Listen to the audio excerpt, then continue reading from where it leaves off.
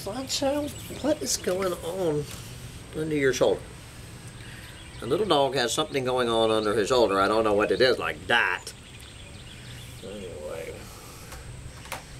Hi guys, well it is a pleasantly cool Friday morning here in the collapse of global industrial civilization here on Friday, March 27th, 2020 in the isolation chamber of Garfield, Texas today. Or maybe we will not hit the 90s for the first time this week. Oh yes, my name is Sam Mitchell. This is my little co-pilot Sancho Panza. And just to make sure you guys understand, this is the Coronavirus Chronicles. This is the latest chapter of the Coronavirus Chronicles.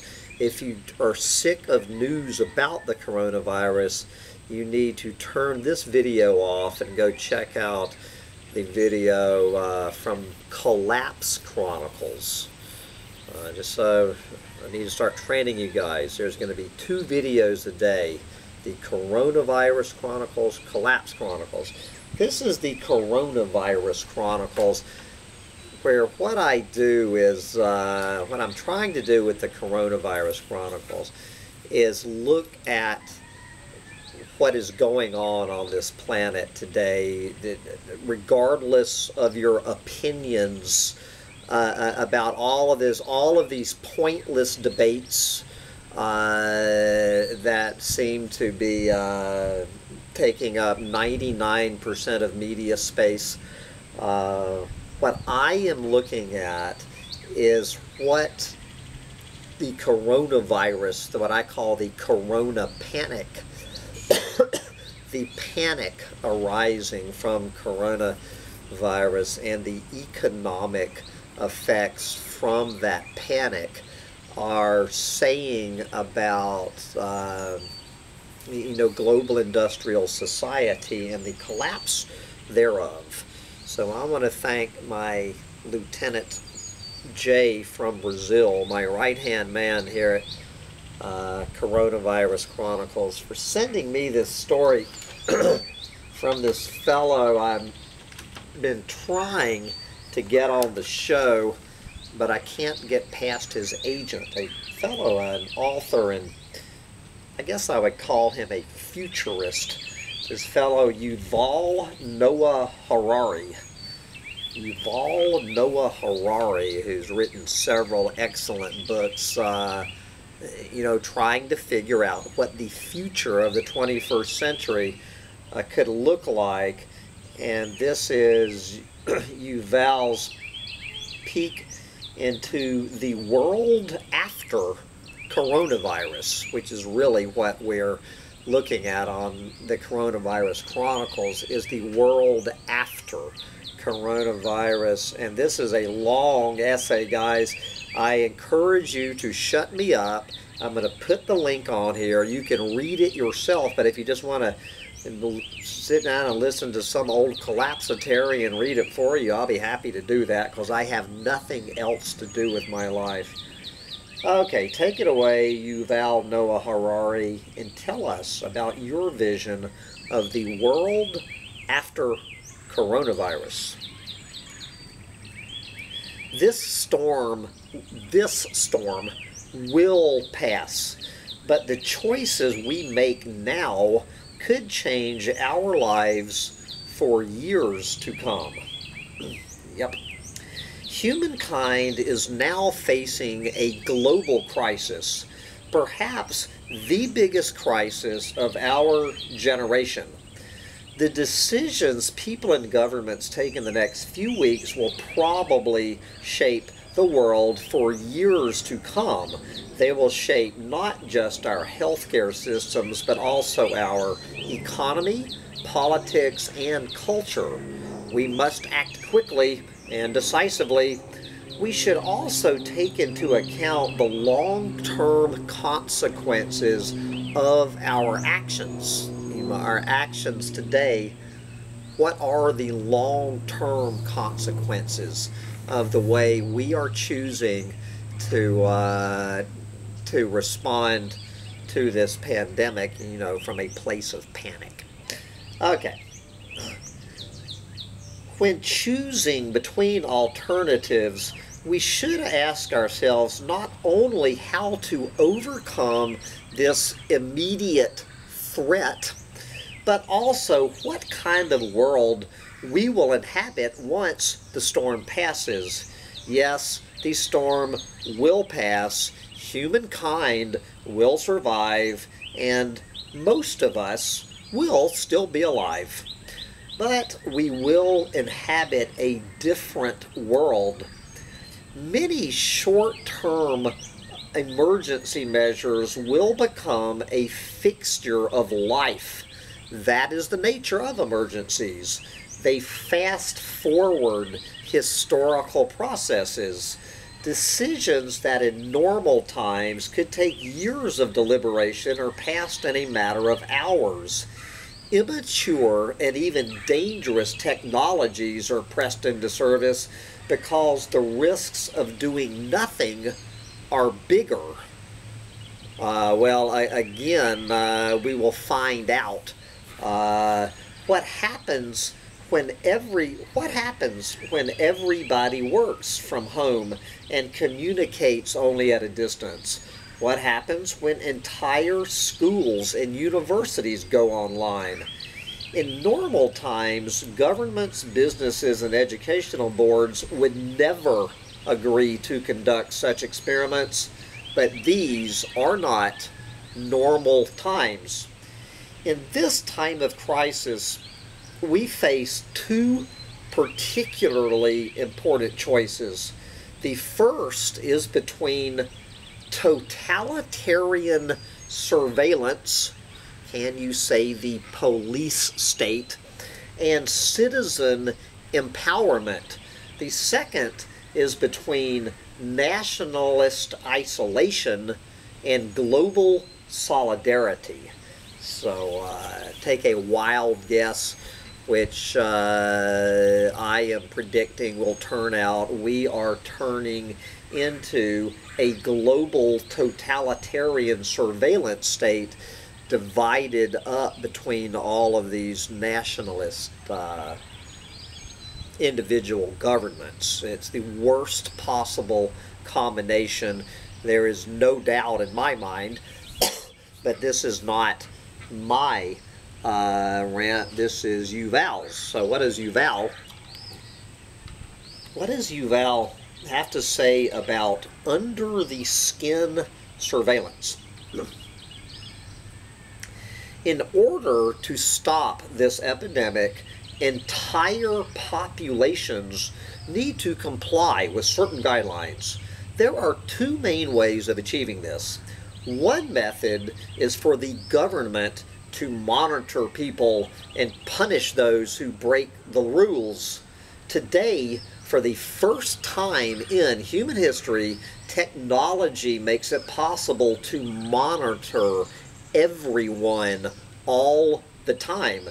50 years ago, the KGB could not follow 240 million Soviet citizens 24 hours a day, nor could the KGB hope to effectively process all the information gathered.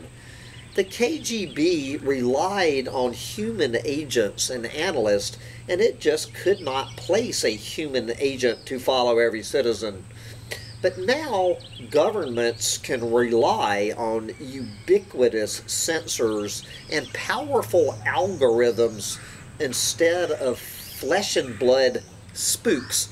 And of course, when he says KGB, he means all the rest of them. He means the FBI, the CIA, Department of Homeland Security, Scotland Yard, whatever the Chinese version of this is. Okay. In their battle against the coronavirus epidemic, several governments have already deployed the new surveillance tools. The most notable case is China. By closely monitoring people's smartphones, making use of hundreds of millions of face recognizing cameras and obliging people to, God damn it, obliging people to check and report their body temperature and medical condition. The Chinese authorities can not only quickly identify suspected coronavirus carriers, but also track their movements and identify anyone they come into contact with. A range of mobile apps warn citizens about their proximity to infected patients. This kind of technology is not limited to East Asia. Prime Minister Benjamin Netanyahu of Israel recently authorized the Israeli security agency to deploy surveillance technology normally reserved for battling terrorists to track coronavirus patients. When the relevant parliamentary subcommittee refused to authorize the measure, Netanyahu rammed it through with an emergency decree. You might argue that there is nothing new about all this. In recent years, both governments and corporations have been using ever more sophisticated technologies to track, monitor, and manipulate people. Yet, if we are not careful, this epidemic might nevertheless mark an important watershed in the history of surveillance, not only because it might normalize the development of mass surveillance tools in countries that have so far rejected them, but even more so because it signifies a dramatic transition from over the skin to under the skin surveillance. Hitherto, when your finger touched the screen of your smartphone and clicked on a link, the government wanted to know exactly what your finger was clicking on. But with coronavirus, the focus of interest shifts. Now the government wants to know the temperature of your finger and the blood pressure under its skin, which leads us to the emergency pudding. The emergency pudding. One of the problems we face in working out where we stand on surveillance is that none of us knows exactly how we are being surveilled and what the coming years might bring. Surveillance technology is developing at breakneck speed, and what seemed science fiction 10 years ago is today old news. As a thought experiment, consider a hypothetical government that demands that every citizen wears a biometric bracelet that monitors body temperature and heart rate 24 hours a day. The resulting data is hoarded and analyzed by government algorithms. The algorithms will know that you are sick even before you know it, and they will also know where you have been and who you have met. The chains of infection could be drastically shortened and even cut altogether.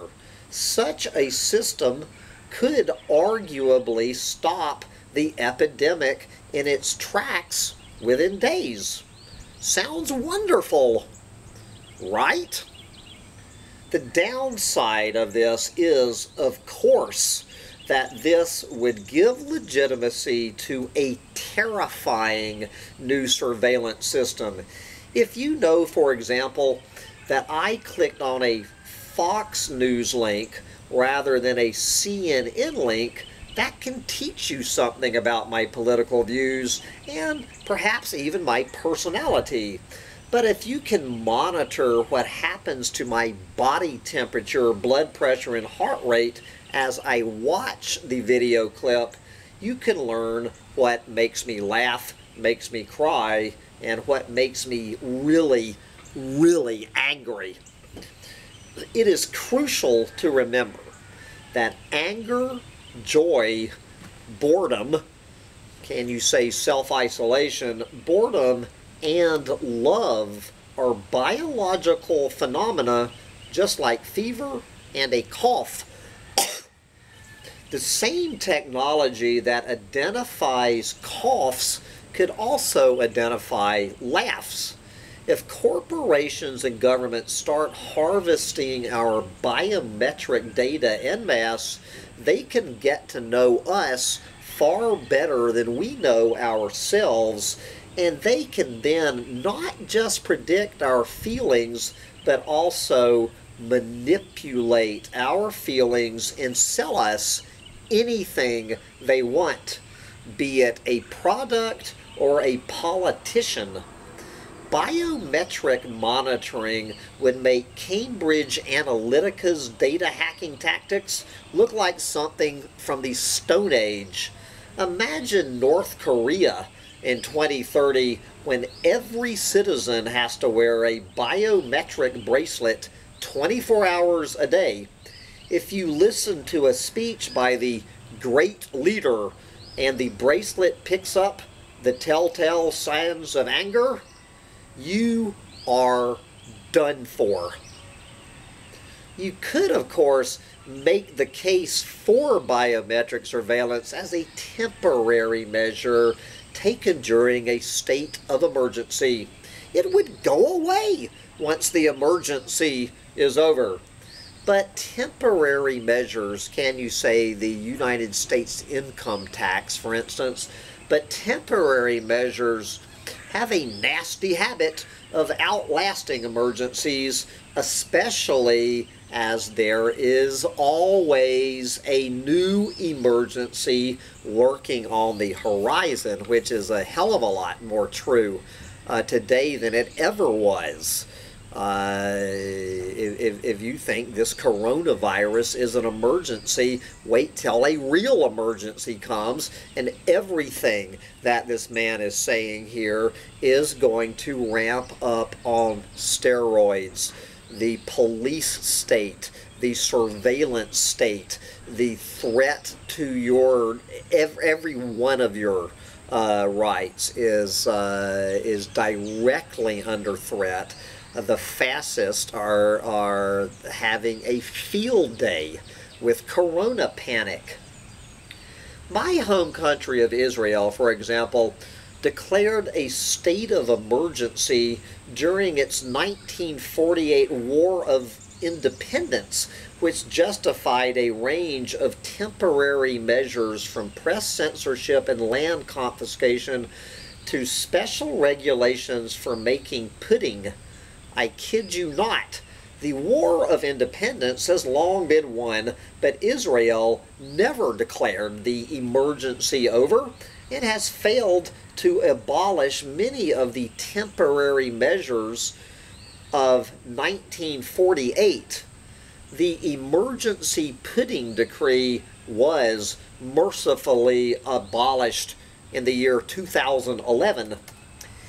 Even when infections from coronavirus are down to 0, some data-hungry governments could argue they needed to keep the biometric surveillance systems in place because they fear a second wave of coronavirus, or because there is some new Ebola strain evolving in Central Africa, or because, you get the picture, a big battle has been raging in recent years over our privacy. The coronavirus crisis could be the battle's tipping point. For when people are given a choice between privacy and health, they will usually choose health. Yeah, like 99.9% of the time is usually. Which brings us to the soap police. Asking people to choose between privacy and health And how I would say this is asking people to choose between handing over their civil rights to the police state and health is in fact the very root of the problem, because this is a false choice. We can and should enjoy both privacy and health. We can choose to protect our health and stop the coronavirus epidemic by not instituting totalitarian surveillance regimes, but rather by empowering citizens. In recent weeks, some of the most successful efforts to contain the coronavirus epidemic were orchestrated by South Korea, Taiwan, and Singapore. While these countries have made some use of tracking applications, they have relied far more on extensive testing, on honest reporting, and on the willing cooperation of a well-informed public. Centralized monitoring and harsh punishments are not the only way to make people comply with beneficial guidelines. When people are told the scientific facts, and when people trust public authorities to tell them these facts, citizens can do the right thing even without Big Brother watching over their shoulders. A self-motivated and well-informed population is usually far more powerful and effective than a policed, ignorant population. Consider, for example, washing your hands with soap. This has been one of the greatest advances ever in human hygiene. This simple action saves millions of lives every year. Anyway, guys, I see this. Anyway, guys, I don't know how far I am in this, and and this is just the first half. So let me skip down to the last paragraph of part 1 of this book-length essay to wrap up, and you have to go on and read this for yourself. The coronavirus epidemic is a major test of citizenship. In the days ahead, each one of us should choose to trust scientific data and healthcare experts over unfounded conspiracy theories and self-serving politicians. If we fail to make the right choice, we might find ourselves signing away our most precious freedoms, thinking that this is the only way to safeguard our health. And anyway, guys, so then in the whole second half of this, I'm only halfway through this, he goes through and breaks down about the nationalist. You know, I had my video yesterday of this, you know, talking about how individual nations are hoarding food and closing borders, hoarding food. You're going to see a major rise. And it's not just nationalism. The other story that I had in mind to read today, which I'll hold off to tomorrow, is what we're seeing in the state of New York, and not and not even just the state of New York. You know, telling people from other states don't come to New York. It's the people in upstate New York making it clear that people from New York City are not welcome in upstate New York. How upstate New York, which of course is where I was planning to move this summer, is just serving notice to people from outside of New York, and even people from New York City, stay the hell out of upstate New York. You know, trying to keep Mad Max. But that's another video for another day.